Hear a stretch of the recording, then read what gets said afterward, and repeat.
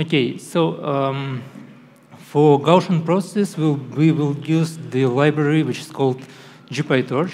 Actually, it's a state-of-the-art package that has an implementation of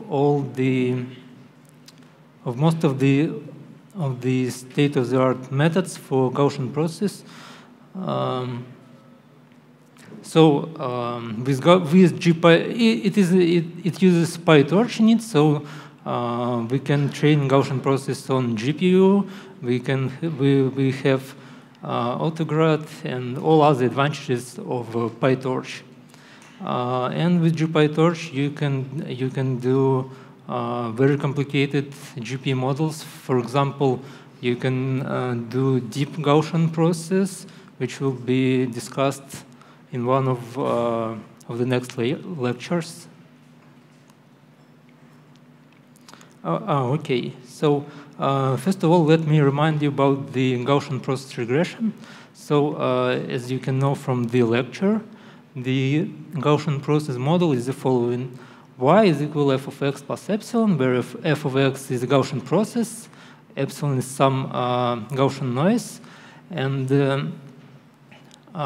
using this model, we can derive the posterior distribution of y star at some new point x star given our data set, and it turns out that this distribution is also Gaussian, and we know its mean and variance. So what is important about the mean function, it is essentially a weighted sum of kernel functions. So that is, you put the kernel function at each point from the training set, and then you just take the weighted sum of these functions.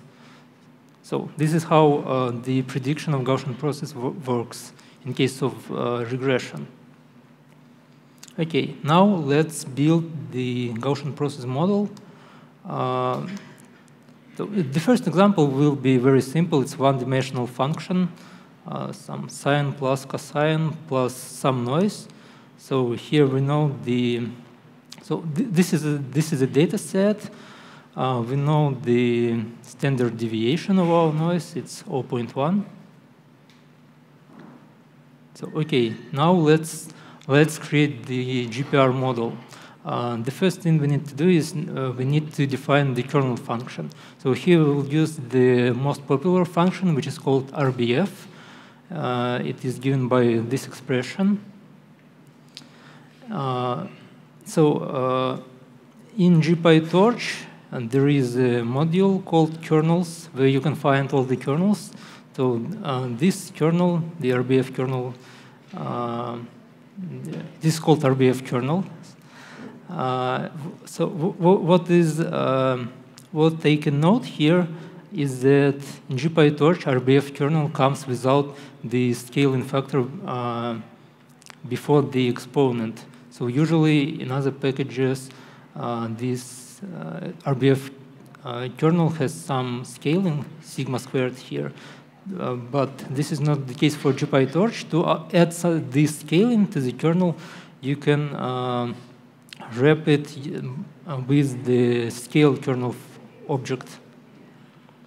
So let's do it. Okay. The next step is to define the GP regressor class. So there are three important entities in this class. Actually, namely, they are the mean of Gaussian process, the kernel of the Gaussian process, and the likelihood. So when we do regression using Gaussian process, the likelihood is Gaussian. When we do classification, the likelihood is in binary case it's Bernoulli. So likelihood depends on the problem that you would like to solve. So for regression, it's Gaussian. The forward pass of this function does the following. We calculate the mean for our data set. We calculate the kernel kernel metrics for the data set. And after that, we return the multivariate normal distribution. So in GPyTorch, when you call this in forward pass, if you provide the training set in forward pass, then it will calculate the prior distribution. So unconditional prior distribution for the training set. But if you pass some other set, then it will calculate the conditional distribution given by the expression here.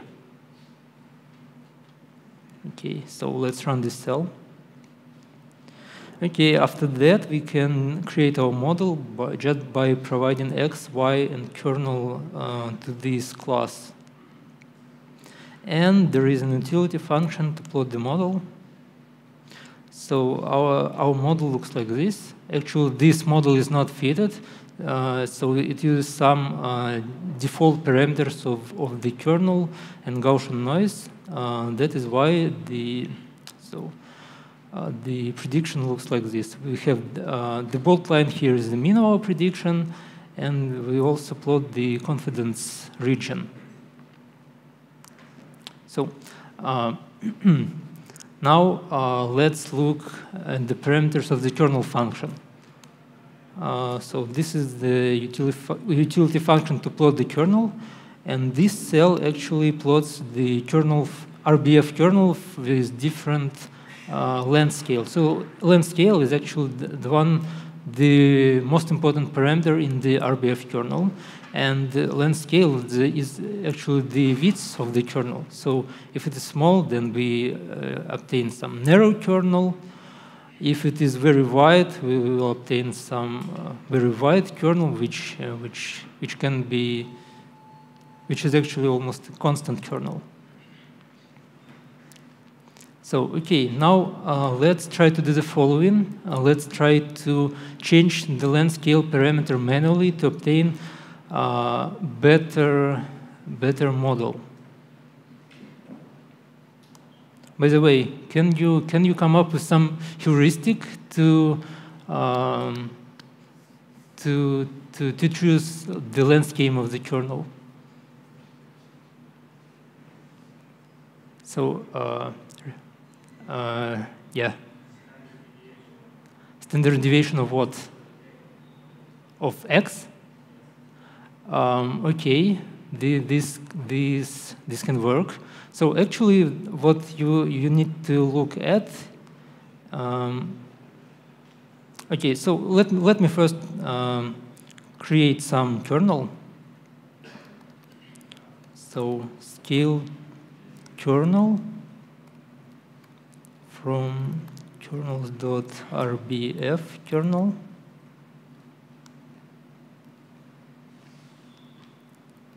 Model GP regressor x, y kernel. Okay, we can set the length scale of the kernel like this: kernel.base_kernel.length scale equals. Okay, so we would like to use standard deviation here, right? Let's try it. By the way, now let's plot the model. So it looks like this. Okay, actually it's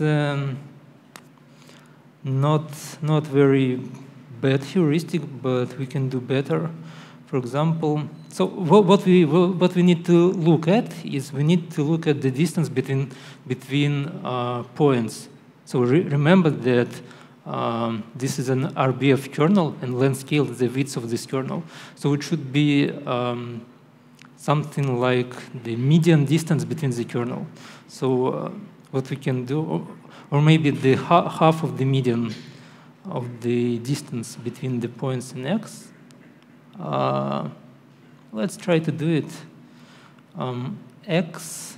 So to calculate the distance between the points in X, we can use pdist function from PyTorch.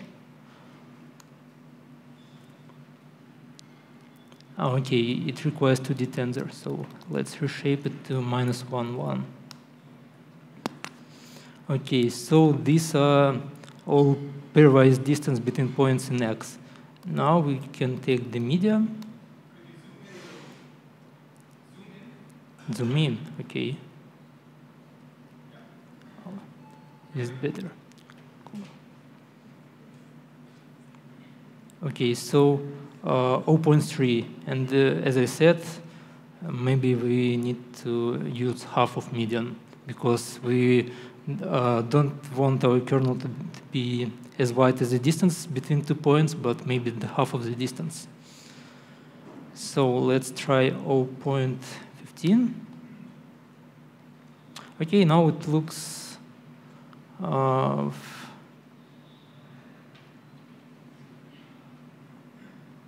little bit different, but okay, let's do the following. Now let's define the function to that will tune the parameters of the kernel. So this function is implemented for you. Here you can provide the number of epochs, learning rate, noise variance if you'd like to fix noise variance of your model, the training set and the model. So the we use stochastic. We'll use some gradient descent method from PyTorch. The loss function for Gaussian process is marginal log likelihood.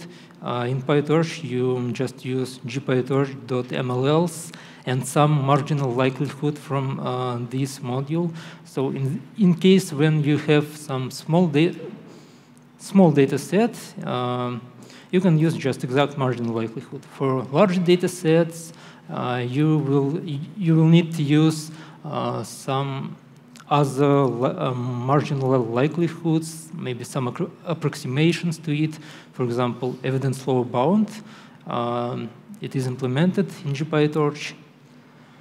And this is just the usual loop for training that you usually use for training the neural network. So loss is minus marginal log likelihood. We do backward step, then we do optimizer step, and this just some printing of the progress. Okay, so let's train the model. And let's plot it. So what we can see here is noise is 0.01, 0.02 almost. So it is quite close to the true noise value. The length scale is 0.13, which is also quite close to the median heuristic. Okay, so now let's move on to the next kernel parameter, next model parameter, noise variance. Noise variance is actually the variance of the likelihood, which is Gaussian in case of regression. And it's actually, so the amount of noise in your observations. So now let's just try to build model with different noise variance. So let's create the kernel.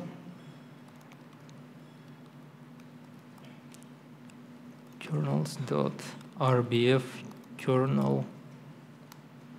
Okay, model GP regressor XY kernel. And let's train the model, but fix its noise variance to some value. For example, let's take 1.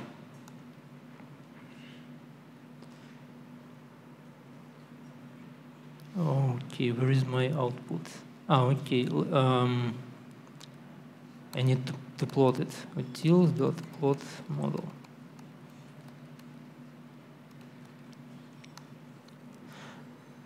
So actually, this parameter is also controls the smoothness of your model. So when you set your noise variance to some high values, you will obtain a very smooth model. So in this case, it's almost the prediction is close to constant. If we set it to some small value, then we will we will fit all the data points exactly. So be careful. So actually, if you know your the variance of the noise in your data set, so you can just fix it. But if you don't know, be careful, because you can overfit to the noise. So here we generate a large data set with larger noise. And if we just fit the model without fixing noise variance, we'll obtain something like this. Okay, but if we fix noise variance to some small value, then we'll obtain very noisy prediction. This is just because we try to fit all the points exactly, because we think there is no noise in our data set. So just be careful with these parameters. Sometimes it's beneficial to fix it to some value, but in most cases you don't need to do it. You just fit it by maximizing marginal log likelihood. Okay, now a little bit more complex example. Here we have a 2D function called Rosenbrock function, and it looks like this. Okay, so this is actually a very smooth function, and the task for you is to try to approximate it, but maybe in 3 dimensions. So I'll give you some time just to try to do something by yourself.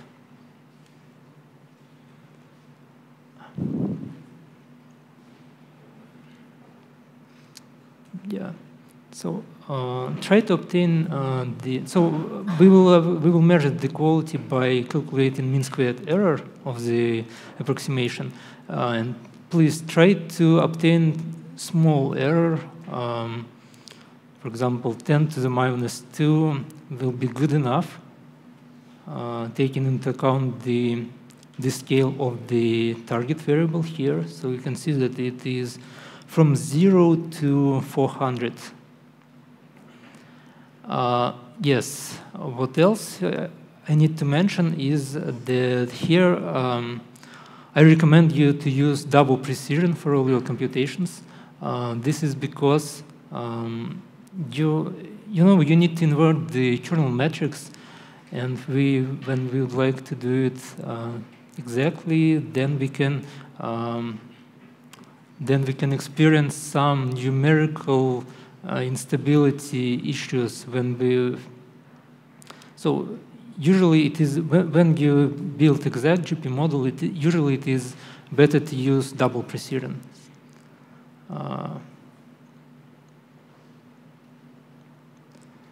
Okay, what else I would like to note here is pay attention to the scale of the Y value.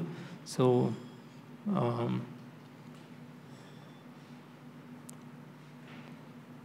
and also you can pay attention to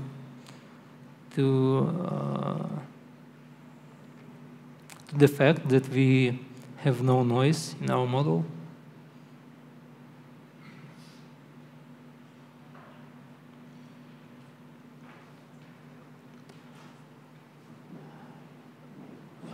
Okay, so any progress?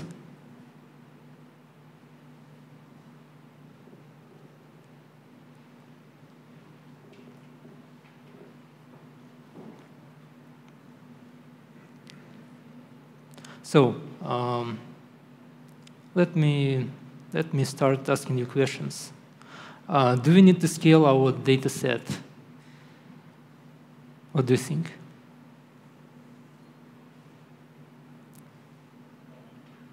No. We have constraint for what we would like to constrain. So actually, if you look at x values, so the x, our input variables, they have in 0-1 interval. So it actually is a good interval. We don't need to scale it. But y variable takes values in very large range. So we can experience some issues, some numerical issues when we use the scale. So I propose to scale the y variable. Okay, let's do it. I will use standard scaler from scikit-learn. Process import standard scaler. Okay, y train. Sorry, scaler standard scaler y train is equal to scaler dot feed transform y, and we need to reshape it to 2D. So -1, 1. Okay, let's try to fit our model with this. Kernel, our standard kernel, scale kernel from kernels, RBF kernel. Okay, model, GP regressor, X, Y kernel, and we will do everything in double precision. Okay, let's train the model. X, Y.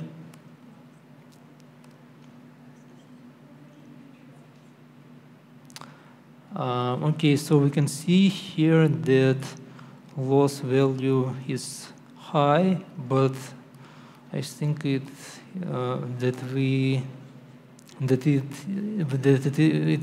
is not converged yet. So maybe we can increase number of epochs.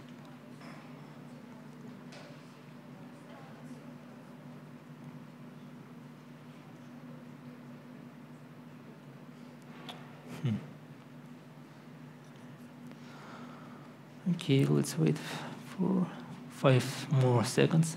What? Sorry, can you repeat? Ah, Y-train, yes, thank you. Yeah, you're right. You should use Y-train. And of course I should convert it to torch tensor.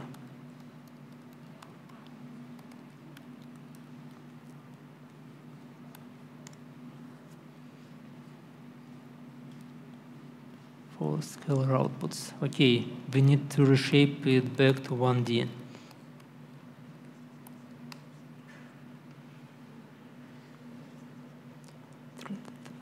So you can see the loss value is much smaller this time, but actually it depends on the scale. Yeah. So the absolute value of the loss, it depends on the scale of the target variable. So because there is a data feed term in our loss, so yes. Now let's print the parameters of our kernel. Now let's calculate the mean squared error. So this code makes prediction of our model. What we need to do is we need to do inverse transformation. Inverse transform y predicted. Okay, MSE. We can calculate it as NP mean y predicted minus y test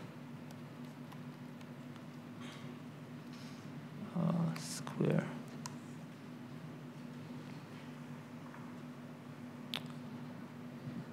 Okay, so we obtained very high MSE. So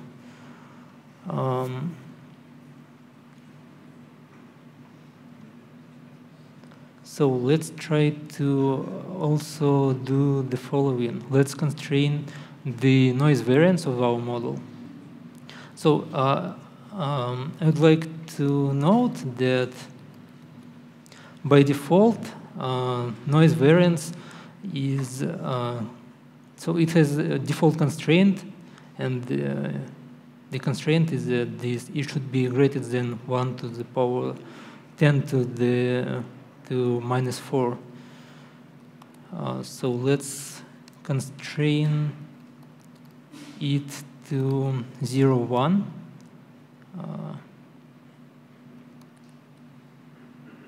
Yeah, interval 0, 1. Okay, so we need to redefine the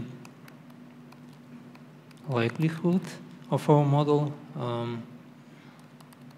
DeepBayes2019likelihoods Gaussian likelihood. It has, you can pass the constraint for the noise variance. Noise constraint equals constraint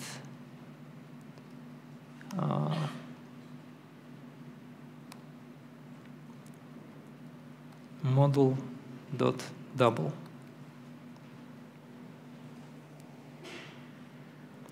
Okay, as you can see, our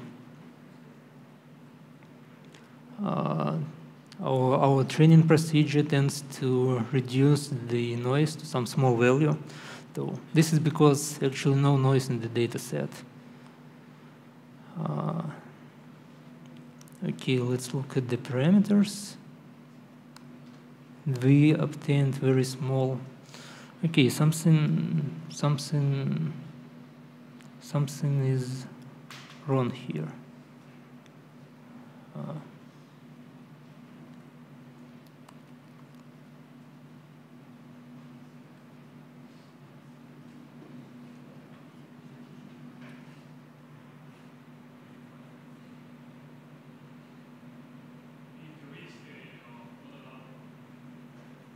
Sorry, what?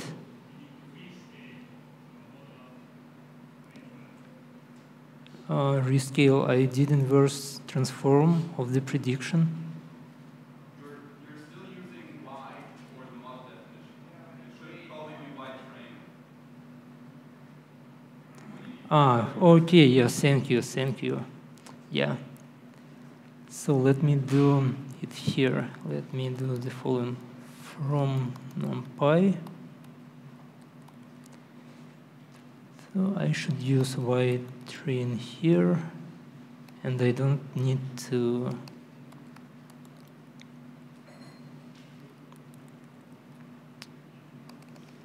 reshape it, convert it to torch tensor here.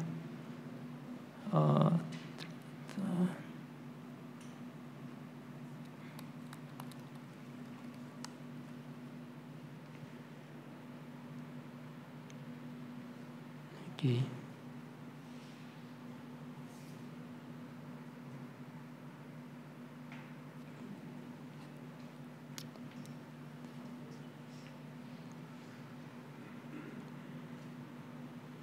Okay, someone obtained good MSE error. No one.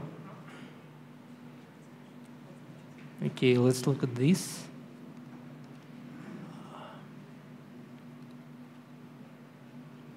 Okay, it's 0.01, so it's very close to what we need, lower than 10 to minus 2. So what we can do here is to increase the number of epochs and maybe reduce learning rate a little bit, and yeah, you will obtain the desired error. So for now, I'll skip it because you know how to solve it already. So so far we used RBF kernel, right? But there are some cases when RBF kernel is not good choice because of the objective of the function that we would like to approximate. So here are two examples. The first one is so-called Rastringin function, which is actually some kind of periodic function, which looks like this. The second function called Heaviside, actually it's a step function. And if you would like to, if we will try to approximate it using RBF kernel, we'll obtain bad results. Actually, for Heaviside function, we will observe such oscillations. So the reason for this is that we try to approximate discontinuous function using infinitely continuous function. So RBF kernel is infinitely differentiable. So this is why we will see such oscillations here, and we cannot get rid of them using the RBF kernel. In case of restricting function, we'll obtain over smooth approximation. So actually, our approximation just catches the trend of the function, but it cannot approximate all these periodic behavior. So for this, we need to use different function. So here is the list of other popular functions except RBF. They have different properties. Some of them, so they have different smoothness. Some of them periodic. There are polynomial functions and so on. And in GPyTorch, some of them are implemented. So let's plot them and see how they look like. So this is the RBF kernel. So this is some spectral mixture kernel, linear kernel, polynomial, and periodic kernel. Okay. So you have some set of basic kernel, and using them you can construct much more difficult kernels. Namely, you can do several operations with these kernels. You can add kernels, and you can multiply them, and the result of this operation is also a valid kernel function. In GPyTorch, you can just use plus or multiply operator. So let's plot some examples. So this is the linear kernel plus periodic kernel. This is linear kernel multiplied by periodic kernel, and so on. Okay, another way to construct new kernels is so-called additive kernels. So in this case, imagine that your function f can be represented as a function of one set of variables, or the function of another set of variables. To model such function, you can use kernel, which is a sum of two kernels, and in this sum, the first kernel depends on the first set of variables, the second kernel depends on the second set of variables, and this kernel is also a valid kernel. So, for example, if we create such additive kernel into D, so we add two RBF kernels, we'll obtain something like this. So actually, obviously, sum of two RBF kernels is not RBF kernel. Okay, so when you use kernels, you can model different types of objects. It can be text, it can be graphs, and so on. What you need to do to create kernel for such an object, so the simplest way to do it is to define some distance between your objects. And after that, using this distance, you can put it, for example, into RBF kernel here in the numerator and exponent, and this will give you a valid kernel. So another way to construct kernels is, for example, you can instead of x, you can pass some transformation of x to the kernel function to some for example, to RBF kernel function, and this will give you a valid kernel as well. So, for example, you can this transformation of your input can be a neural network, and in this way, in this case, you will obtain very complex kernel, which is defined by a neural network.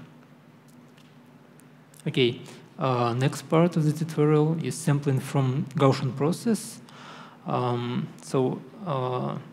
Actually, Gaussian process is a probabilistic model, and you can sample from it. And the result of samples is random functions. And so we have looked how we can construct new kernels. And we can plot this kernel, but another way to look at what functions you can approximate using this kernel is to sample from Gaussian process with this kernel. And to do this sampling, you do the following. You generate a set of input points, x1, xn, and after that, you calculate the mean for this set of points and the kernel matrix for this set of points. And after that, you can sample points from Gaussian distribution with this mean and kernel matrix, and this will give you new random function evaluated at these points x1, xn. So let's do this, for example, for Matern kernel. So the posterior samples looks like this. Let's sample from using periodic kernel, for example.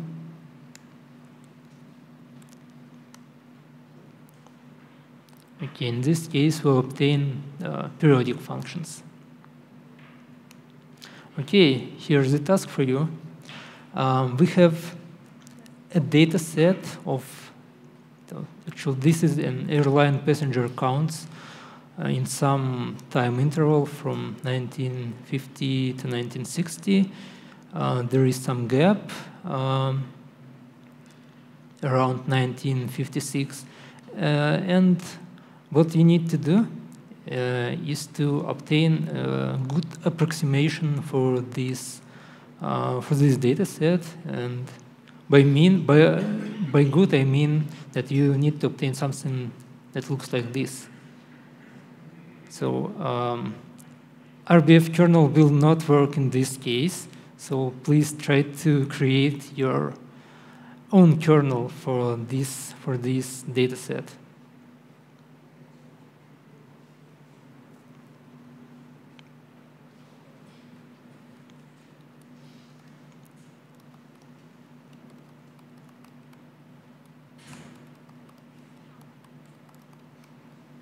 So RBF kernel doesn't work here.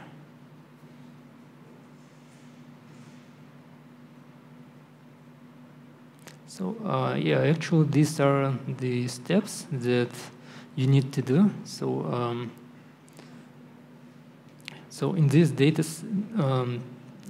we can decompose the kernel into three components for this data set. So there is some trend, which is almost linear. There is some periodicity in this data set, and there is some noise, which is actually non-homogeneous. So you need to create kernels for each of these three components.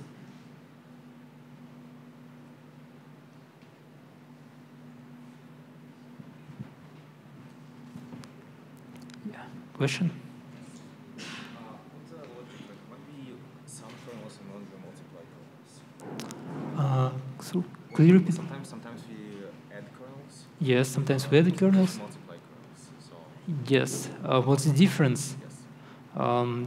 Difference is in the properties of the kernel. So if you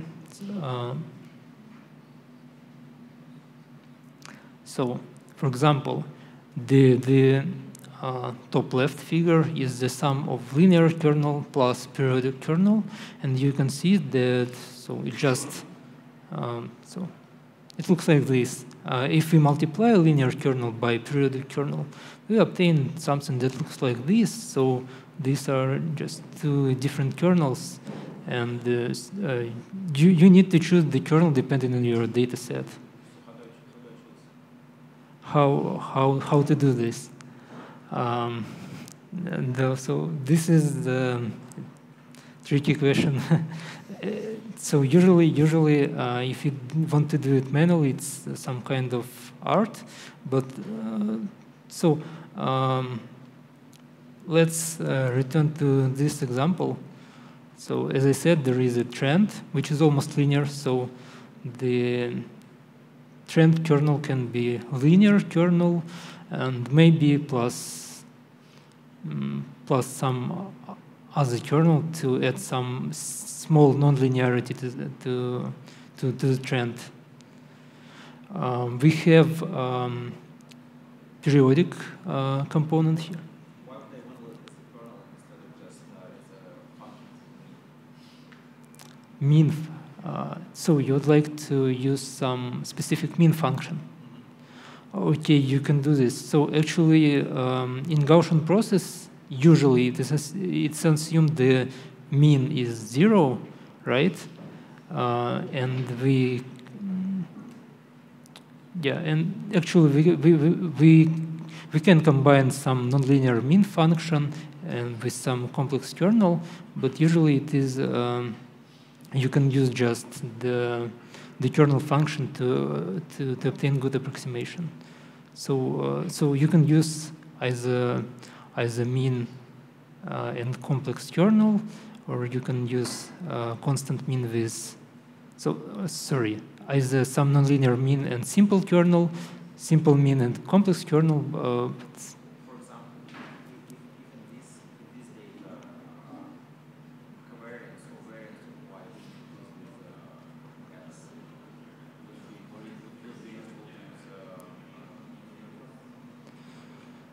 Okay, yes, in this case, we can use as a mean some linear kernel, and I think it will work as well. But we can model the same by just using a specific kernel. So you can choose what you prefer. So one comment about the linear kernel in GPyTorch. So actually, the linear kernel in GPyTorch is just dot product between x and y. So there is no bias term in this kernel. If you would like to include these bias terms, I propose you to use polynomial kernel with of order 1. It will include the bias term. Okay, I think that I'm going to show you the solution to this exercise. So the kernel, the trend kernel. Okay, there can be several different solutions, but I'm going to use the following kernel. I will use kernels, scale kernel,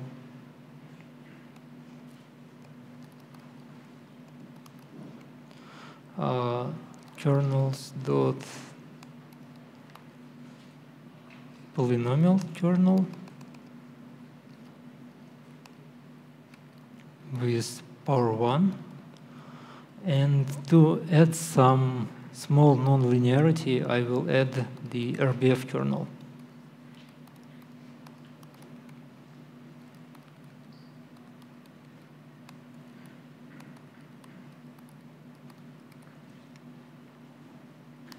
Okay, so let's look at the result.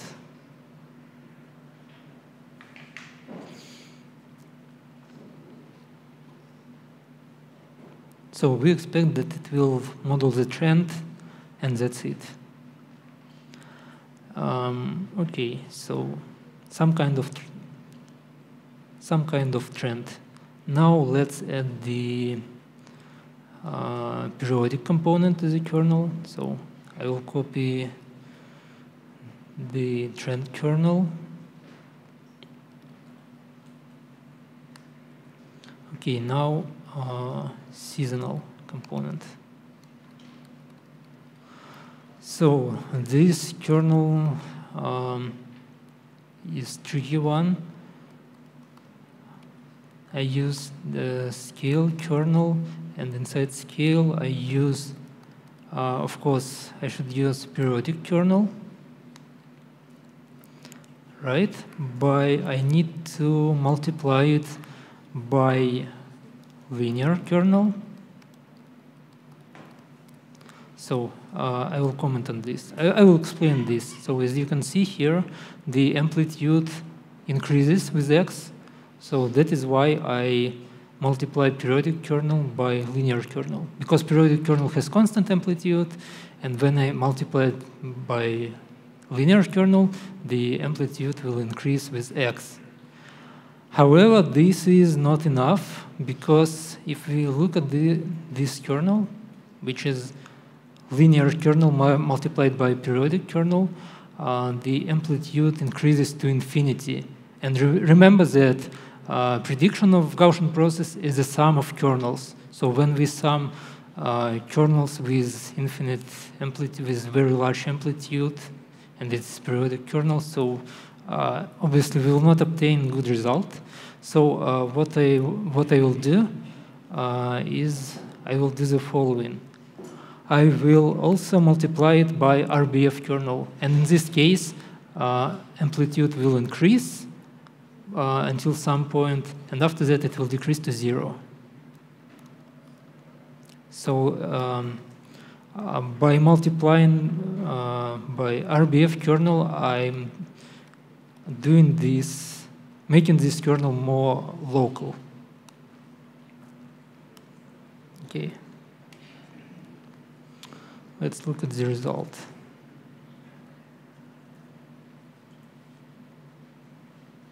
So we expect that it will be able to model the seasonal component, but maybe not very good.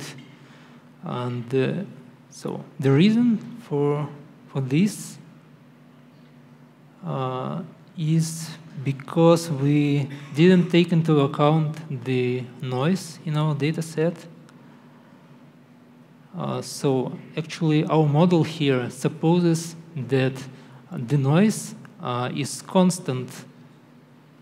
However, it is not the case, because so we can see that amplitude increases, but it is also natural to assume that the noise variance also increases with x, right?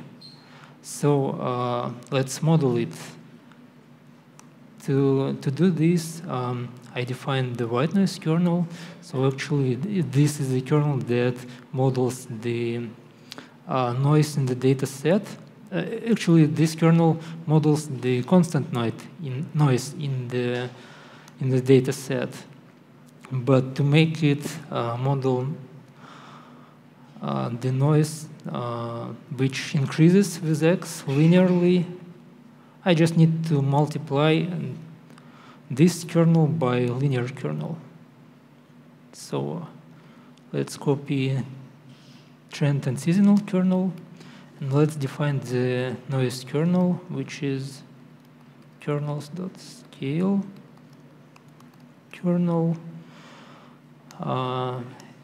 Sorry, and it should be a product of white noise kernel and linear kernel.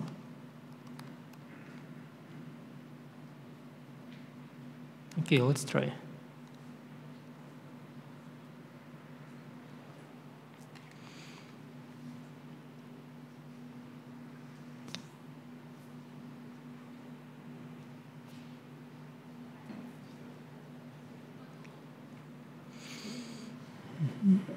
So let's compare the loss value. Here we got 5.4, and here is 5.2, which is a little bit better, and we obtain better approximation. So we can predict something meaningful here. We can extrapolate something meaningful. So actually, we can improve this model. We can try to improve number of epochs, but what I propose to do is the following. I would like to change the initialization for the noise of white noise kernel. So we can do it as follows. Noise equals 0.14, for example. So I just put the last value. And let's try again.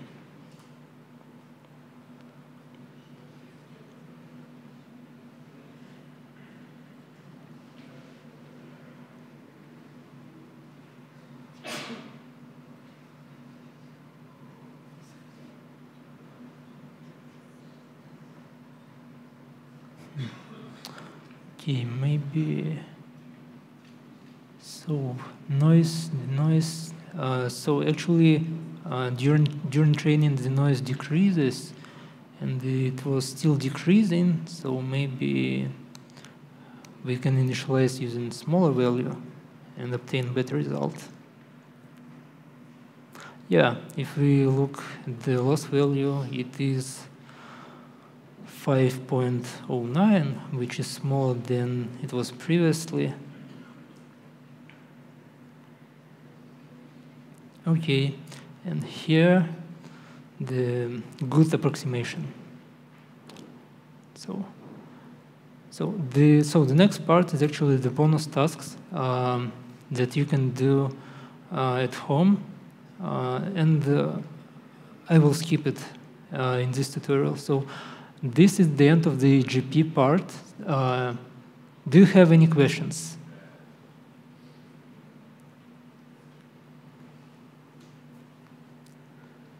Okay, no question.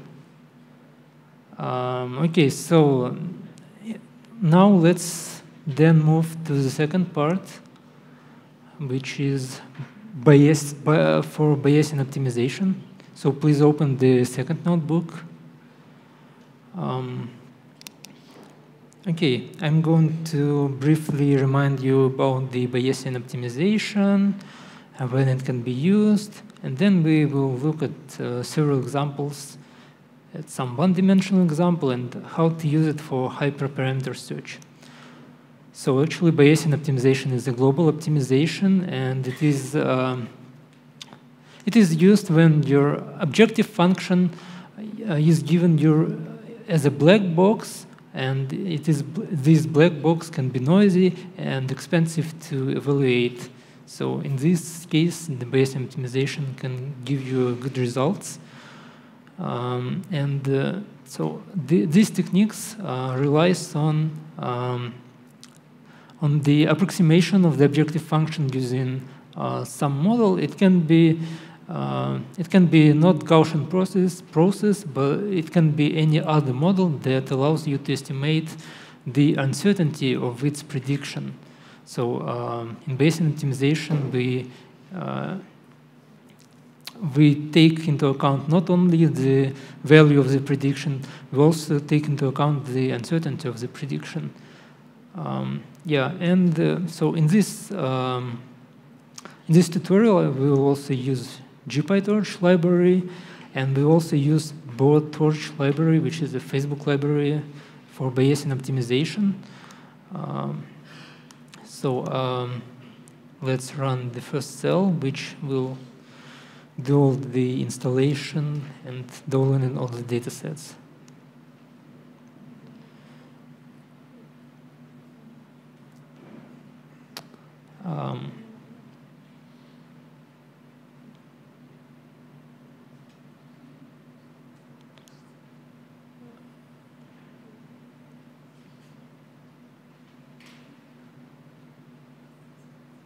Okay, so import necessary libraries. Okay, so the first example will be also a simple one-dimensional example. So let's define the objective function and let's plot it. So the objective function looks like this, and we are going to find the minimum of this function. The optimization workflow in Bayesian optimization is the following. First of all, we need to have some initial points of x and y. So x is the input variable, y is the objective function value. And the first step is to create some initial approximation of the objective function using this data set. After that, we find new candidate point by maximizing the so-called acquisition function. After that, we evaluate our objective function at this new candidate point, and we add this candidate point and the value of the objective at this point to the data set, update our model, f hat of x, and repeat the procedure. So we have several objects that we need to define to do Bayesian optimization. First of all, the models that we use to construct, to approximate the objective. So we will use Gaussian process. The second step, the second object we need to define is an acquisition function. After that, we need some optimizer that will optimize the acquisition function. And we also can, actually there are two strategies to find candidate points. So we will look at those strategies a bit later.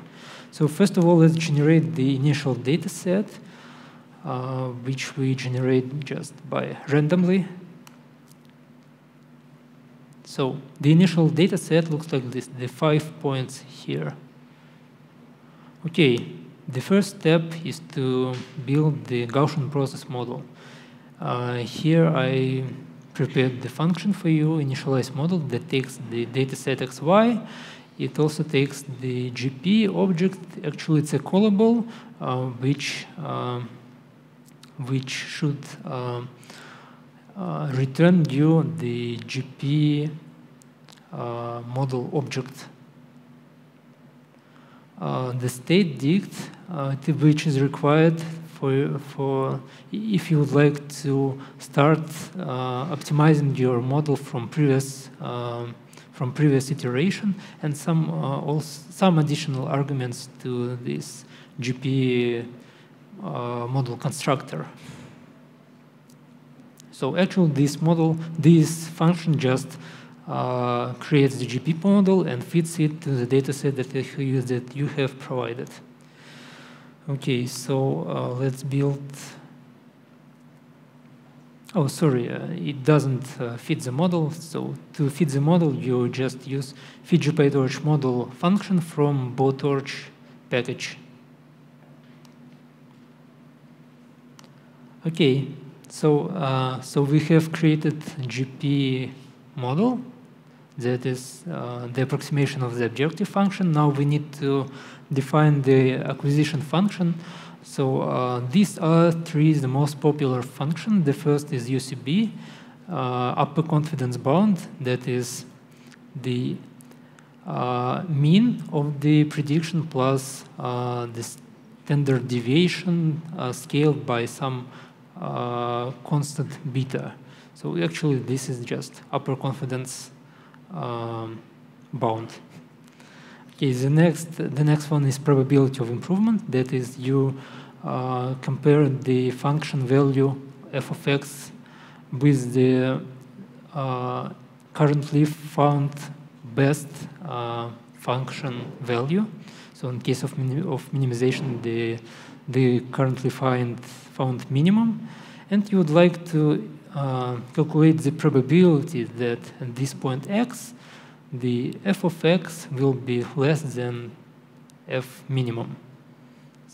So this is the probability of improvement, and in expected improvement, instead of taking the probability, you would like to calculate the expected value of improvement, and improvement is just f minimum minus f hat of x. So this is how much smaller the function value at point x than the current than the minimum that was found so far.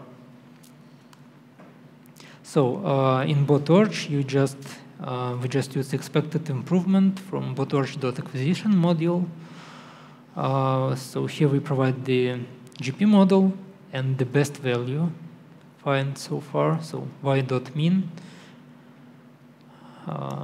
Okay. So next step is to optimize the acquisition function. So so we just import joint optimize function from BotOrch, and we need to provide it the acquisition itself, the bounds. So this is. I will explain this parameter a bit later. So just run it. And now let's plot the result. So what we can see here is the prediction, is the approximation of the objective function, its confidence region of the prediction, and the red line here is the value of, so it's actually the acquisition function. And the vertical line here is the candidate, the new candidate. So the next candidate will be here. Okay, next step is to evaluate the objective function at this candidate point and append it to the data set X and Y. After that, we need to update our GP model, and we need to repeat this procedure several times. So now we just would like to put all these steps into a function BO step. So I think that I will just do it. I'm not going to. Okay, so what we need to do? So first we need to create the GP model here. Initialize model. So we need to provide also the GP constructor. Okay, next step is to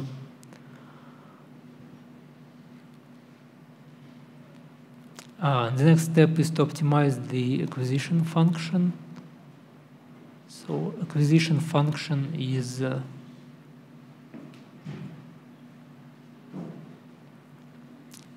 so it can be provided, it can be not provided.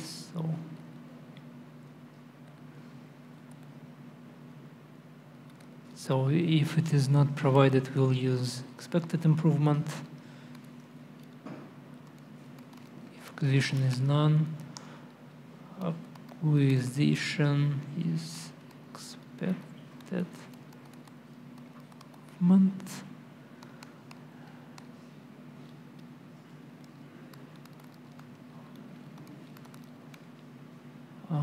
So how create it? Okay, like this. GP y_mean maximize equals false.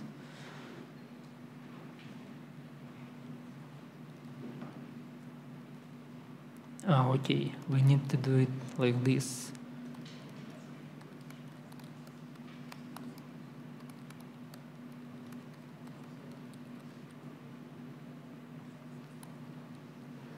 Okay, so we created an acquisition function.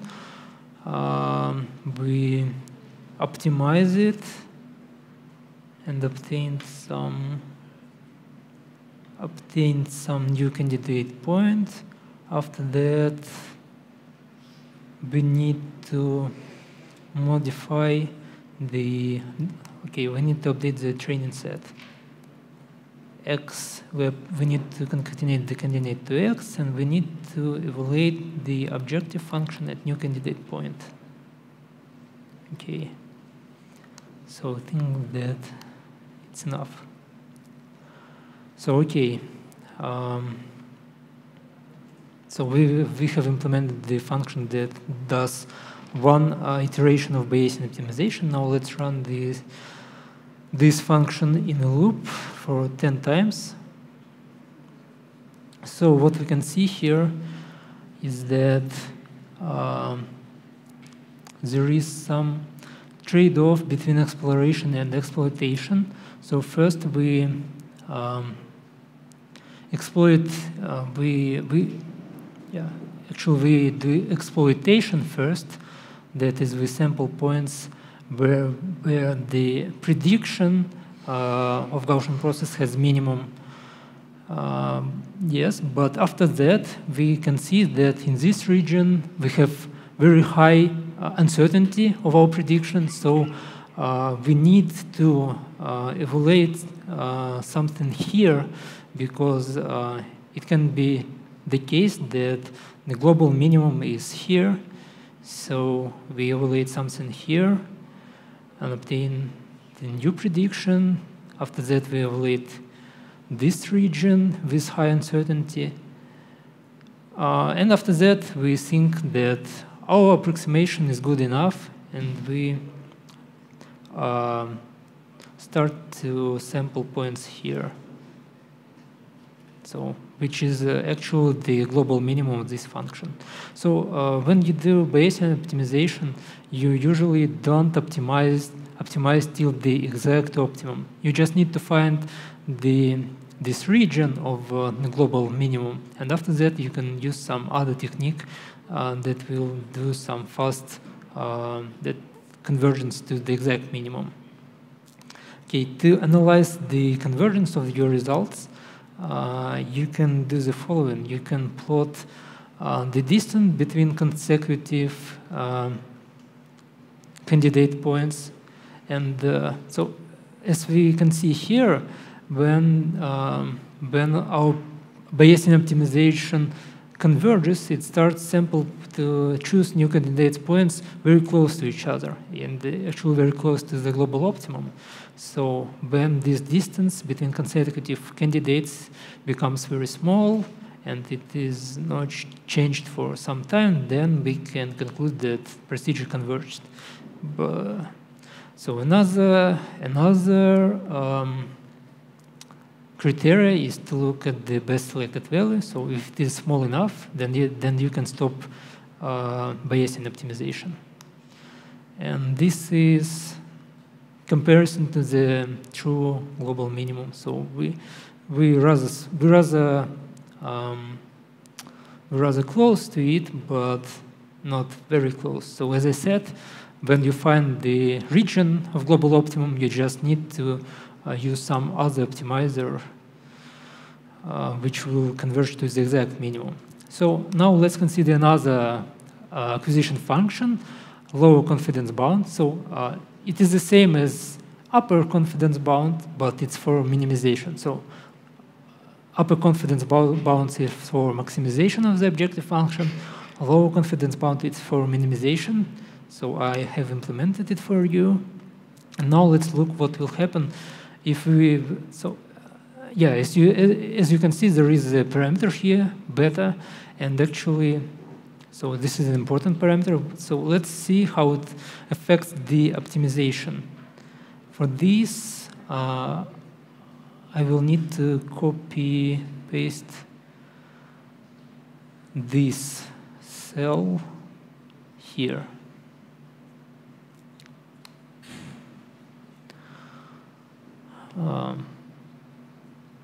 Yes, but instead of expected improvement, we'll use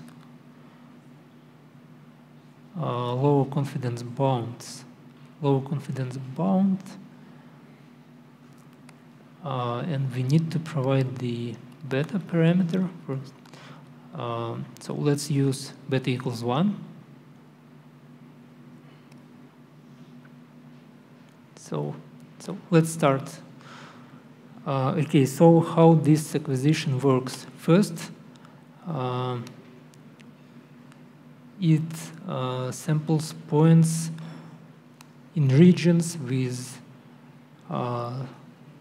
small mean value and high confidence. sorry. Okay, after some time, or when our model becomes good enough, it starts choosing new candidate points in the region of global minimum. So actually, here beta equals 1 is a good choice. But what if we use very large value of beta? So let's see. So actually, when we use very large value of beta, if you look at the confidence bound, so we will pay more attention to the standard deviation of our approximation of our model, right? And this actually means that it will choose points with high uncertainty.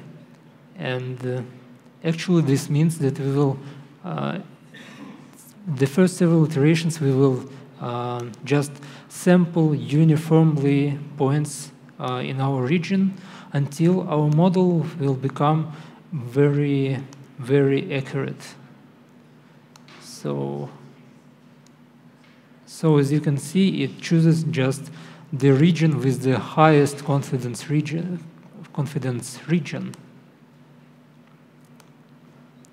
Right?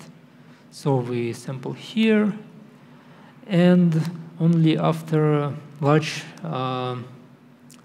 number of iterations, we will start to sample our points in the region of global minimum. So actually, this strategy also converges, but it does it much slower in this case.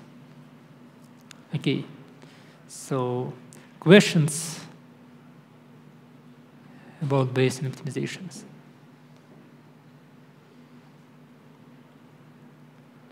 Okay, if there are no questions, so let's move on. This is an example of how you can use Bayesian optimization for hyperparameter search. So how to automatically tune the hyperparameters of your algorithm.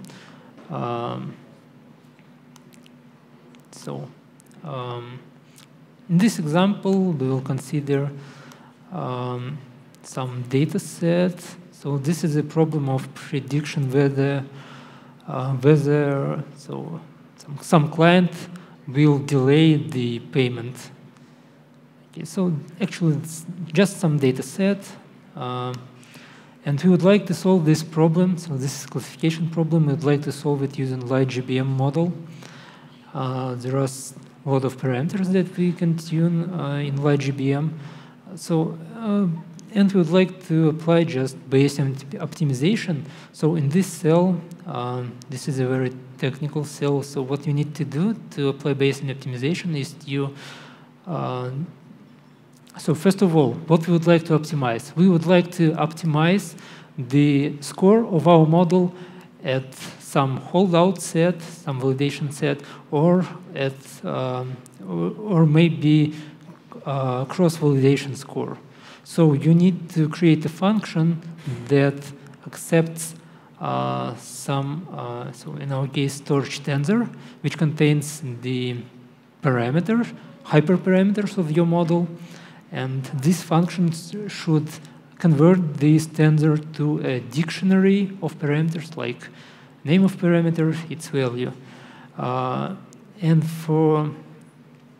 And after that, it should do cross-validation with this set of parameters and return the score of the cross-validation. So one important note here is that for Bayesian optimization, we scale all the parameter to 0-1 interval.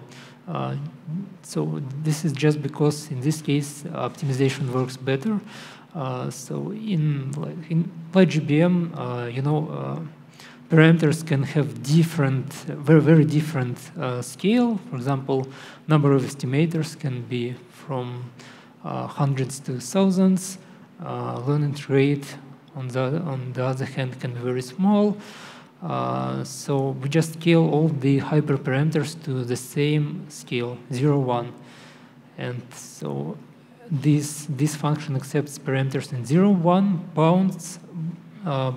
bounds, and inside this function we do rescale into the original bounds. So after that, we need to describe our search space. So we have here 3, 4, 5 parameters. 2 of them are continuous, 3 of them are discrete parameters.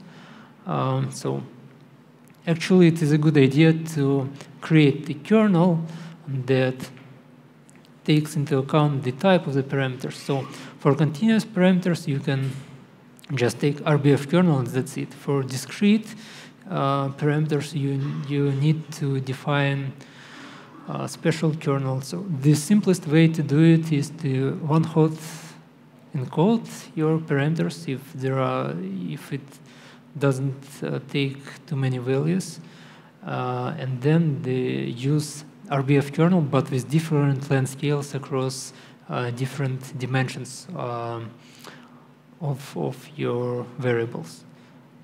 So, however, in this simple example, I use just RBF kernel for these discrete parameters, and when I do the evaluation, I just round to the nearest value, so the standard.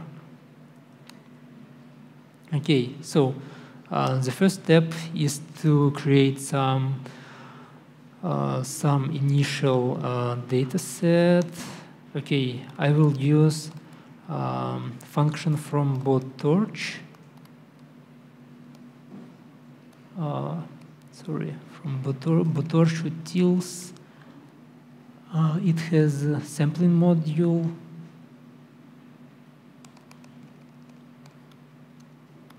And in sampling module, there is a useful function called draw Sobel samples. So actually, it's quasi random sampler. So it allows you to sample your points uniformly in your input domain. So actually, it is usually better to have a uniform initial sample. So let's do it. Okay, I will call it init_x. Draw Sobel samples.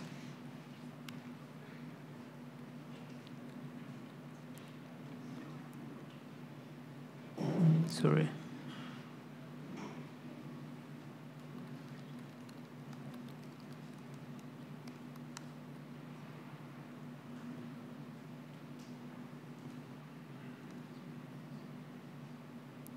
First, okay.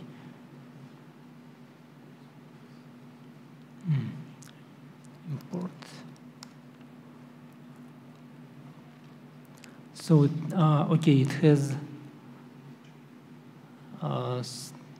Okay, we need to provide bounds. So bounds, I will call it bound 01. Torch tensor. Okay, torch zeros to 5.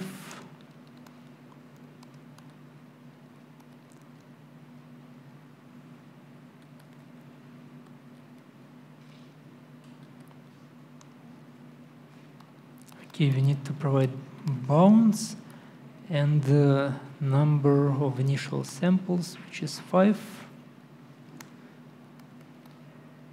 After that, we need to evaluate. We need to evaluate the objective function at these points. So get CV quality, init_x and space. Okay, cool.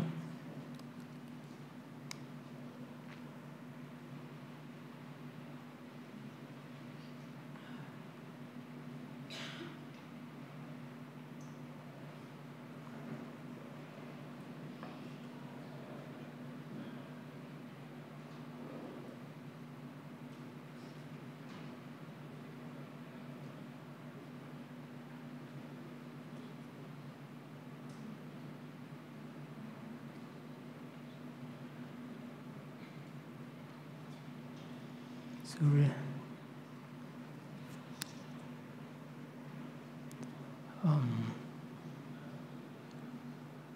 Sorry, so we need to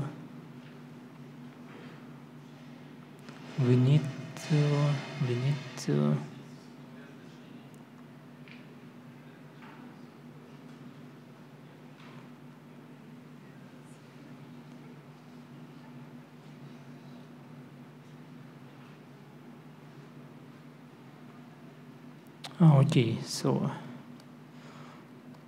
actually this function returns three-dimensional tensor, but gets equality accepts only two-dimensional tensor.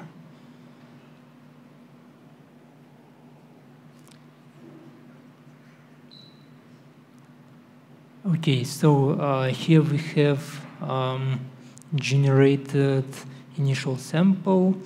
So now we would like to define the acquisition function. So previously we used expected improvement function, and when we use expected improvement, we can only draw samples, candidate samples one by one. But sometimes it's beneficial to draw several candidates at the same time. For example, here,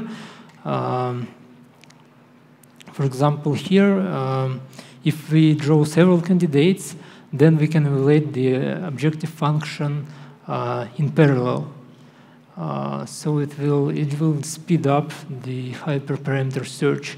And for this, there is a special function called Q, expected improvement, which looks like this. So actually, this function is not analytically tractable, and to evaluate it, BayesGroup.ru inside uses Monte Carlo sampling. So now let's create this acquisition function and try to use it to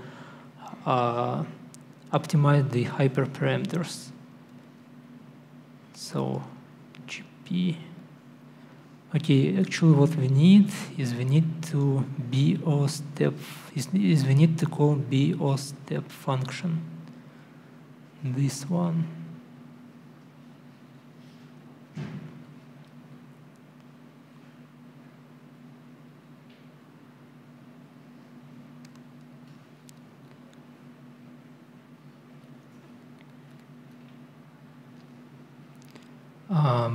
Okay, we need to. Okay, this we can skip. We just use single task GP objective function. Okay, objective function is already defined here. Objective bounds we'll use. So we will use 0, 1 bounds. As I said, acquisition. Okay, as acquisition function we'll use expected improvement.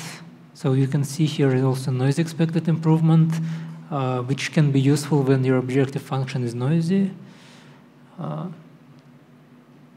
Q expected improvement, GP. Okay, we need to provide the. Sorry. We are going to get equality is. Okay, gets equality returns the raw calc score on cross validation. So we need to maximize this function. Maximize equals true.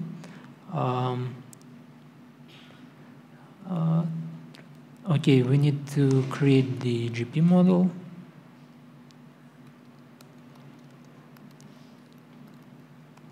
Initialize model params scores state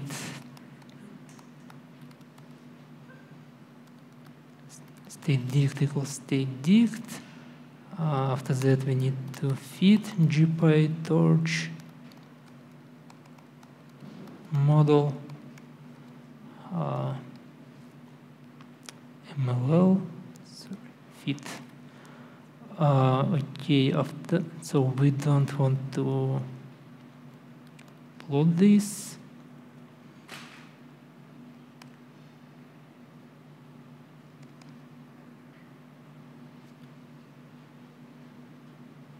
Oh, actually, Bayesian BO step function creates and feeds the models inside itself, so we don't need to feed the model. We just need to do the following params, scores, GP, params, scores.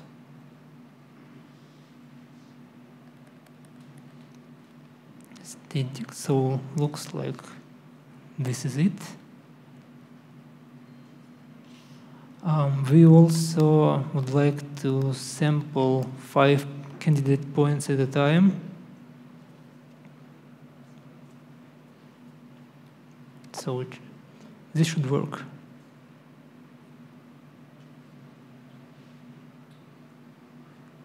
Okay.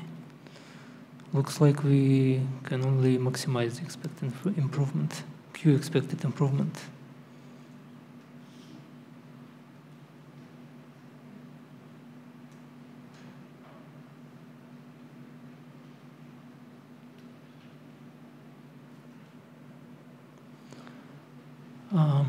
Okay, so something.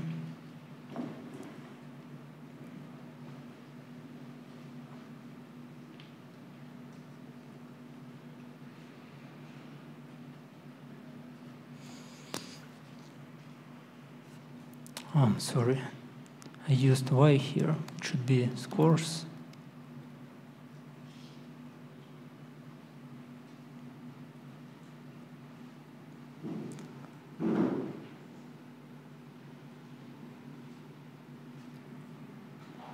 This one, state dict. By the way, we should do state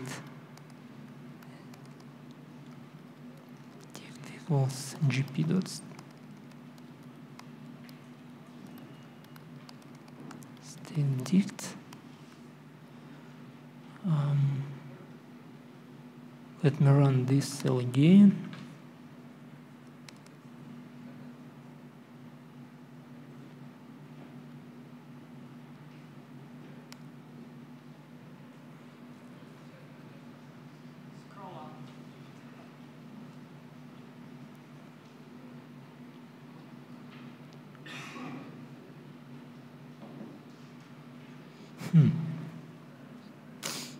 Okay, it should code 5 and 1 in dimension 2. Looks like I used wrong parameters somewhere.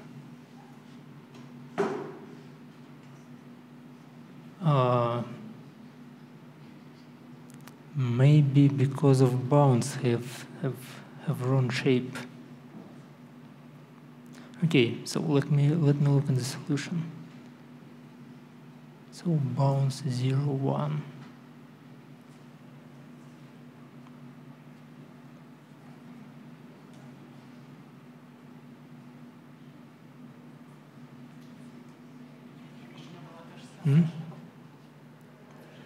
Okay, parameter. Okay, let me. So it looks like there is something wrong with the parameters. So some shape of some tensor. Let me just copy this from the solution.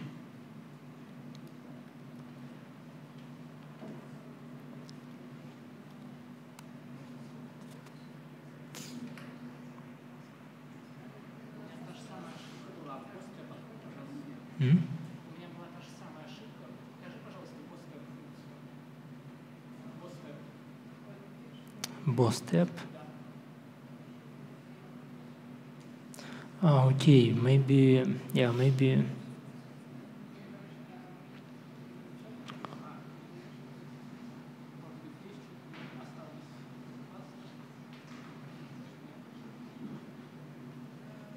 Yeah, it looks like BO step is implemented such that it. Yeah, q equals 10, but it should be q equals q. Yeah, because, okay, let's try again.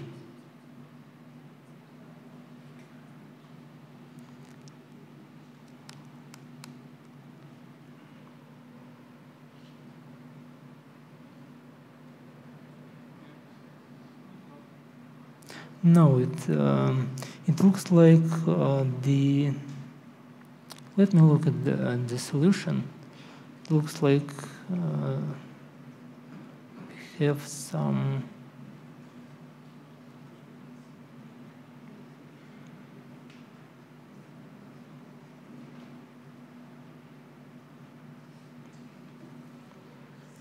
Okay, it looks like we have incorrect shape somewhere, and I can figure out it where right now. So let me just show you the results because we are already out of time. So here are the convergence history. So as you can see, the algorithm is not converged because it samples X in different regions. However,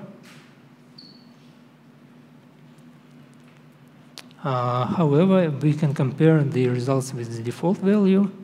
So at the test set so default results are 0.8, optimized results are a little bit higher. So actually this is what we wanted to obtain. So there is in this tutorial there is a part about another way to optimize the expected improvement called tree-parsing estimator here. So I propose that you will look this at home. So actually this is this approach that don't use Gaussian process. It just models the data set using kernel estimation of the densities. So yeah, but in this particular example, Gaussian process-based approach works better, but this TPE it is implemented in hyperopt package, and it allows you to optimize when you have more complicated search space. For example, here is at the end of the tutorial we do optimization of the hyperparameters, but here we have two models like GBM and logistic regression, and we can so actually the model type is also a parameter here, and using hyperopt we can so optimize when we have such difficult search space actually. So yeah, this is it, the tutorial. Yeah, if you have questions, so please ask. If not, then it's time to lunch.